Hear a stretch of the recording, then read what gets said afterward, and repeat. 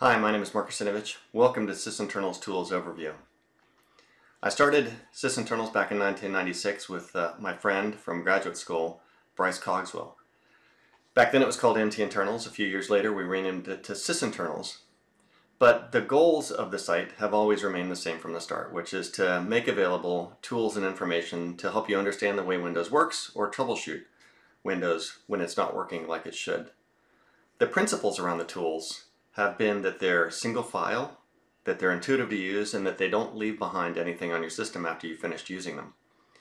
While the tools from the start originally supported Windows 95, Windows 98, Windows NT, and today support 32-bit versions of Windows, 64-bit versions of Windows, ARM 64-bit versions of Windows, single file means that you can download one tool and run it across all these various systems. It will dynamically detect what it's on, and for example, if you're on 64-bit Windows, the 32-bit main executable will extract 64-bit versions, launch them, and then when they're terminated, clean them up.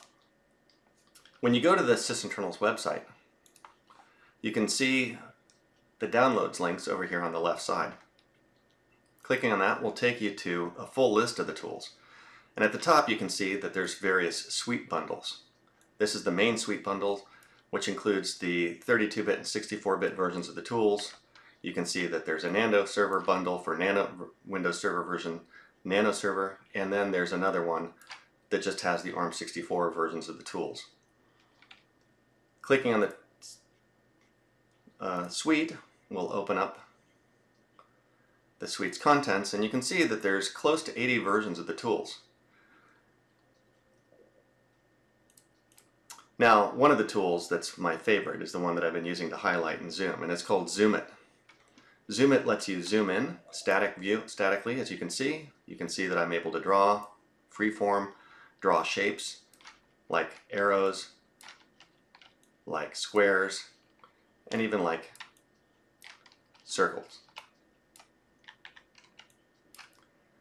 You can change colors by typing various keys to represent different colors, like G for green, Y for yellow, B for blue. You can even make the screen completely black and then draw freeform there. You can type T and then type.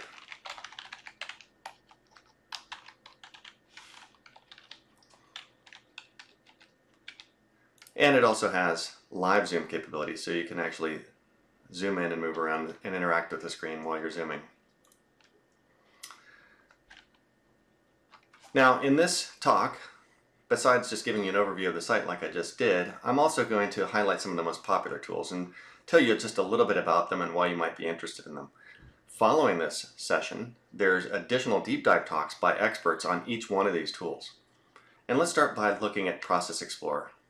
A lot of people have called Process Explorer Task Manager on steroids. So if you've used Task Manager to identify what's consuming a lot of CPU or disk or memory, Process Explorer does that, but much more, and gives you much more detailed information about those processes on your system.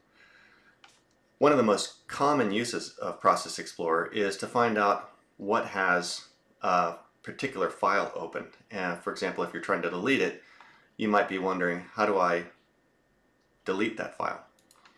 And that you can do that through a file search capability. Here, if I go to Find, File Handler DLL, and type in Zoom It, for example, you'll see that zoomit.exe is in use, that file, by the Zoom It process, and you can see that the system process has a bunch of handles open to it, as well as the 132 process has opens to the threads open in Zoom It. Now, when you open Process Explorer, you see this convenient process tree, which shows you parent-child relationship between processes if the parents and children both are still in existence. When you hover the tooltip over a process, you can see its command line, you can see its path, you can see services for service hosting processes like this service host. And then there's columns that will show you CPU usage, memory usage, both virtual and physical, description of the image, the company name, but you can add dozens of additional columns that show you very conveniently additional information about those processes.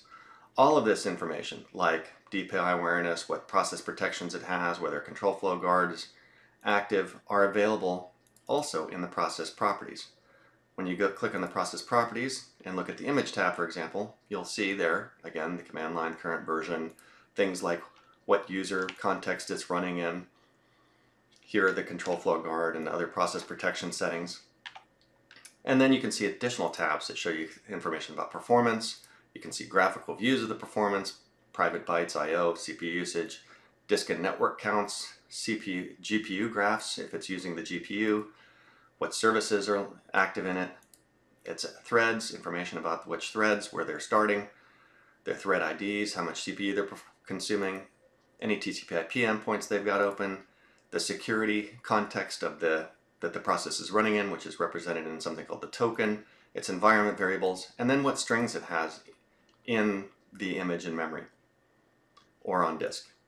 And this can help you identify the purpose of a process that you might be unfamiliar with. The other things Process Explorer can do is show you information about the handles and DLLs that are loaded into a process. If you go and show the lower pane, you can see here is the handle view, which shows you the operating system resources that the process currently has open, files, registry keys, and so on. If you click on modules, you'll see mapped files as well as DLLs. DLLs being those executables that it's running code from, and mapped files being files that, like these natural language string files, that it might be loading to represent different resources. And then finally in the Threads tab, you see additional information about the threads, much more than you saw in the Threads tab in the Process Properties. Additionally, you can see these convenient system views at the top, which will show you the most active by CPU consumption. It'll show you the system commit usage, the physical memory usage over time, and a summary view here of all of those stats across the system. And this is just dipping our toes into the things that Process Explorer can show you.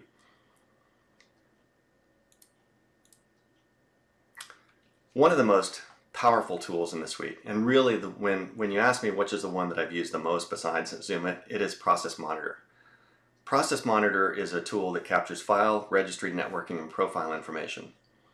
It shows you full thread stacks. It shows you it has flexible non-destructive filtering. It can capture literally millions of events. It shows you a process tree of the running processes that have existed at all times during the execution of Process Monitor, including ones that have terminated.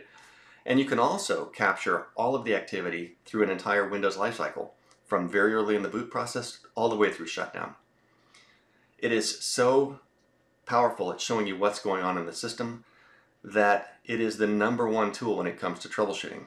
In fact, it solves many cases where you think Process Monitor is not going to show us the answer, but it turns out that it does. Me and Dave Solomon, when we were working on troubleshooting in our classes that we teach, the predecessor to Process Monitor was called FileMon and RegMon, and we similarly found that those tools solving so many problems that we unexpectedly that we came up with the phrase, when in doubt, run FileMon and RegMon. Of course, when Process Monitor, me and Bryce delivered that shortly after we joined Microsoft, the catchphrase turned into, when in doubt, run ProcMon. So think, something's happening on my system, what's going on, let's run ProcMon. If I go take a look at Process Monitor here, I've got an active trace that I'd captured just a little while ago as I was preparing for this session.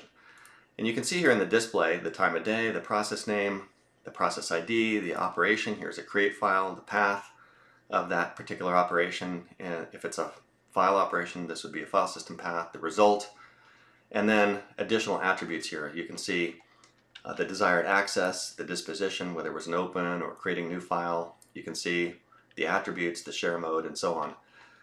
Lots of information about exactly what's happening. Like I mentioned, if you go to the event properties and go to stack, you can actually see the full stack that led to that operation, which can give you information about what exactly is executing this operation and why it is. And you can see it's resolving symbols here to show us the stack, and the symbol names like path is directory is a call that's being executed here to see if this path is actually a directory or not. The reason that I've got this open and this trace captured here is I was downloading the Sysinternals suite, and here you can see the full suite of tools like I showed you earlier. And I was copying it over my tools directory, which you can see right here, which is where I got my local copy of the tools. I ran into this error here as I was doing it. The action can't be completed because the folder or file is open in another program. Close the folder or file and try again. Well, first, this message is a little bit vague. What is keeping this file or folder open and why? And if I do this again, you can see there it was partway through the copy operation, but this error just continues. And I had no idea at the time I ran into this what was causing it. So I ran process monitor, typed in an additional filter just for the tools directory. You can see here path begins with ctools include, which includes only references to the tools directory. And now I can immediately see what was going on. These can't delete errors correspond to that error message in that dialog box. And what Explorer was trying to do was to delete zoomit.exe. As we saw earlier in the Process Explorer Find dialog, zoomit.exe in the tools directory is actually opened by Zoomit itself because I launched it from there, and so that's why I couldn't delete it. So here I can immediately understand what that source of that error, kind of vague error message was. And if I wanted to get past this, now I could just simply exit zoomit.exe and that error would go away and I'd be able to finish copying. So again, Process Monitor to the rescue here on solving a kind of unexplained situation. The next tool we'll take a look at is called Autoruns. It is one of the most popular tools on the site because it gives you information about what is configured to start and run automatically on your system in far richer detail and comprehensiveness than any other tool. It knows of literally hundreds of different locations. You can see here, as I've got it running, that it categorizes things into various groups. The Everything tab shows you everything that it's aware of that is configured on this system to automatically launch, whether things that are built into Windows or added by third-party software on this machine. But then you can drill down into specific categories, like what's configured to launch when you log onto the system, what's configured when Explorer launches, like Explorer context menu handlers that you can see here, scheduled tasks, services that are scheduled to run, drivers, codecs, boot execute, print drivers, what's configured to launch as part of WinLogon, the logon manager, interactive logon manager, and much more. Then you can see when we click on something down here at the bottom, you can see additional information about it, like the publisher, the size, the time that it was built, and the path to it. One of the key characteristics of Autoruns is helping you identify what's been added to your system after base Windows components run, and for that you can go to the options and do things like hiding Microsoft entries or hiding Windows entries here that will just let you focus on what third-party software is configured.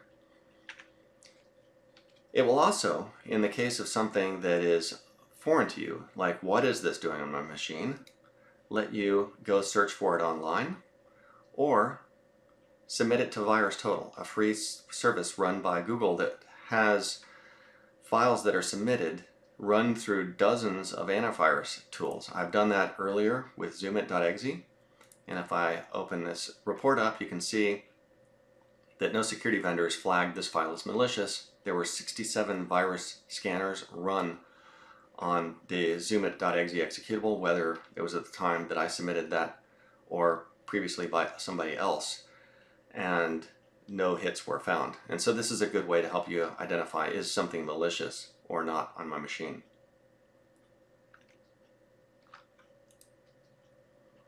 Next tool I'll talk about is called procdump. This one's a little more esoteric, really for people that are trying to understand what is crashing on their system and perhaps in a position through use of debuggers to understand why, or to be able to submit a crash dump to a publisher of that software to help them understand what happened.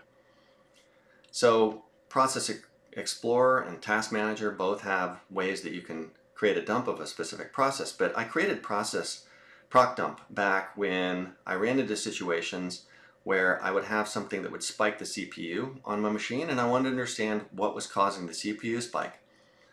It also, one of the challenges that Microsoft support ran into is Outlook having hangs. So capturing a dump when a process hanged. And so this called for a tool that you could run, capture a dump of a particular process on demand, but also be able to set triggers that would give you the ability to say, only capture a dump if the CPU goes above this limit, capture a dump if there hasn't been an exception, capture a dump on a termination, and procdump has those kinds of triggers built into it, plus much, much more. Further, you can install procdump as a postmortem debugger, meaning you can register it on the system so it captures a dump of any process that has an exception on the machine, and that lets you get exact kind of dump information that you want, because procdump supports various sizes of dumps, from a full dump, which is the entire memory and context of the process, down to mini dumps, which are just small summaries basically of just the core context information and the memory pages that are referenced from that core context. You can also leverage dump extensions to create custom dumps that, for example, Microsoft Support does, to capture the most relevant parts of, for example, a piece of software that has large amounts of memory in use, and some of that has interesting information for dump analysis and some of it doesn't. Let me just give you a quick example of procdump in action. If I go and go to my tools directory and say procdump -C20 to say if this process is consuming more than 20% of the CPU, then create a dump of this process CPU stress, which I've got running right here, and put it in the temp directory. So now we see if that process executes more than 20% of the system CPU for a threshold of more than 10 seconds, then it will create a dump. And here's the format of the dump name, which is all of this is completely configurable. I've got it paused right here, but when I activate these threads, CPU stress being another tool from Sysinternals, just to show you to generate CPU activity on your machine, you can see now procdump is seeing that it's above the threshold, and here we go, 10 seconds of above 20%, and now we've got our dump listed. So a great tool to help you troubleshoot your own processes and diagnose them if you're a software developer, or to be able to capture dumps that you can submit to the software publisher. Now the next tool that I'm going to show you isn't actually a tool, it's a collection of tools. It's the PS Tools suite of tools. And the reason it's called PS Tools is because the first tool that I wrote as part of this back in the late 1990s was PS List, a tool that would show you much more than the tools that were built into Windows about which processes were running from the command prompt. Of course, I had a Process Explorer that would show you information about the running processes in graphical mode, but if you needed to very quickly from a command line see what processes are running, which ones are consuming CPU, PS List was the tool for that. Further, PS List would let you look at the processes running on remote systems as well. So from a single system you could see across your network all of this, the process activity across them from a simple command line tool. And the reason it was called PS List is because it would list processes, and like the PS tool in Unix, which I'd used in grad school. So as I started to add tools to this with the same capabilities, single file executable, able to run both locally as well as across remote systems, and having the same kind of way of being able to authenticate with username and password to remote systems, thus began this collection of tools with all the PS prefix to identify them as having those characteristics. And you can see that there's now over a dozen of these tools in this collection, the newest one being PS Ping. But the most popular tool by far is PS Exec.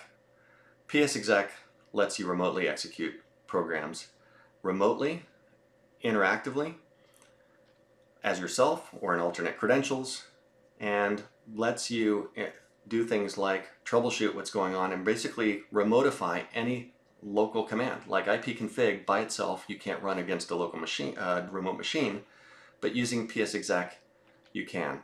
And command prompt doesn't let you natively run against a local machine, but with PS Exec you can. So if I type Mr. Surface 4, which is my laptop machine next to me, and I say I want to run command.exe, PS Exec is going to start a remote service on that machine. It's going to create an interactive session by connecting the standard in and standard out name pipes that command prompts have, and that will let me interact with that machine remotely. So here in a few seconds, when the connection is finished, I'll be able to type hostname and see that sure enough, I'm interacting with a command prompt that is actually not this machine, which when I exit this psexec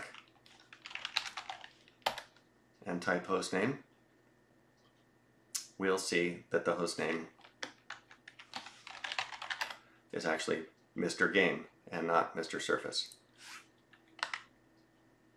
The final tool that I'll drill into is called Sysmon. What Sysmon does is monitor and report key system activity that are related to security relevant events into the Windows event log. It's a tool that I created back in 2014 when John Lambert, who's in our Microsoft Threat Intelligence group, came to me, said that we had malicious activity on the Microsoft corporate network.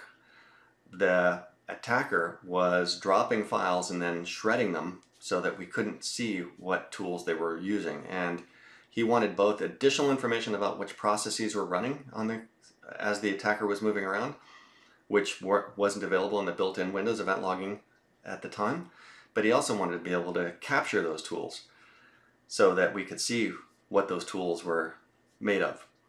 So I wrote Sysmon. Thomas Garnier joined me shortly after the first version and added additional capabilities like capturing clipboard activity. Now these special features of capturing shredded, deleted files and clipboard activity were something that we didn't introduce into the public version until just the last few years, in fact just within the last year. But they were in the internal version and ones that we would share with key partners. Now it's all of the capabilities are in the public version of Sysmon, and Sysmon has become one of the most popular system security monitoring tools available for Windows. It's literally installed on hundreds of thousands or millions of machines and corporations across the world, and including at some of the most security sensitive organizations like government agencies. One of the key capabilities, value propositions of Sysmon is that it gives you very detailed information about things like process create, network connections, but it also has very rich filtering capabilities. So you can create monitoring rules that will only have Sysmon collect information about what is interesting or relevant to you and ignore the rest. And this is what has made Sysmon so unique and so popular. One of the things that are also available now is a whole ecosystem has been created around Sysmon of people sharing information about how to configure and deploy Sysmon, including a couple out there that have created community configuration files that have hundreds of rules in them that are even linked with MITRE detections, so that you can just simply take those configurations, deploy them on your corporate network, know that those have been validated and are running at massive scale, and also designed to capture very security relevant information. I'll just quickly show you Sysmon in action here, because Sysmon, when we run it, you can see that I've already got it running here. And the config file, I just ran it from the command prompt and just ran it to install without any specific configuration. In that mode, it already collects some interesting information like process termination and process creation with detailed information, as well as a few other types of information. So if I go into the Sysmon event log here, you can see process create, process terminated rules, and for process create, if I double click, you can see here is Sysmon, which I just ran just a second ago with the command line, the current directory, the user, the logon GUID, the terminal session ID, as well as the hashes that I've configured to capture. Here, the SHA-256 hash, which is the default hash that's collected, plus the parent process and child process. One of the unique features of Sysmon here that is a little bit different than the built-in Windows monitoring is that every process is given a unique identifier, the process GUID that Sysmon assigns. And so this lets you, even if processes have the same name to identify the direct linkage for instance of process to instance of process. So I can see that the parent process GUID of this sysmon instance is that process GUID. I can search the log and find where that process was created to know exactly what that was.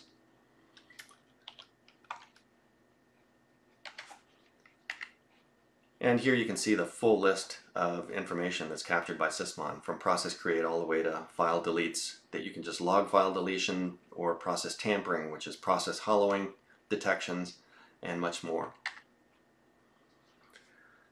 Now, that basically has been a focus of the Sysinternals tools on Windows. Me and Bryce actually wrote some Sysinternals tools for Linux back in the early 2000s. FileMon, which was a tool we originally created for Windows, we made a version of it for Linux. But because of the way the Linux kernel evolved, it became hard for FileMon to keep up without being completely broken. And so we eventually deprecated that tool and removed it. So there were no Sysinternals tools for Linux for a long time, up until the last few years. And over the last few years, we've introduced 3 Sysinternals tools for Linux, all versions of the Windows tools, but designed to work on Linux. The first one is procdump there at the bottom. It creates the same kind of principles, creates process dumps based off trigger information. Then process monitor, which is something new we're releasing, process monitor activity for Linux, capturing system calls, letting you do the same kind of filtering you can for Windows, but aimed at console interfaces. And then finally, sysmon for Linux. And the benefit of sysmon for Linux is that, unlike the other tools that are available for auditing system events, system security related events on Linux, sysmon for Linux has the same exact schema and configuration file and log file schema as sysmon for Windows. And that means that if you, like many, have both Linux and Windows in your environment, you can use the same tool with the same kind of design for schema and capture, like process creation capture, across all your different operating systems. So that brings me to the conclusion of the overview. Hope you found it interesting. Hope you found the tools compelling and want to explore some of the other tools of the 80 in the suite.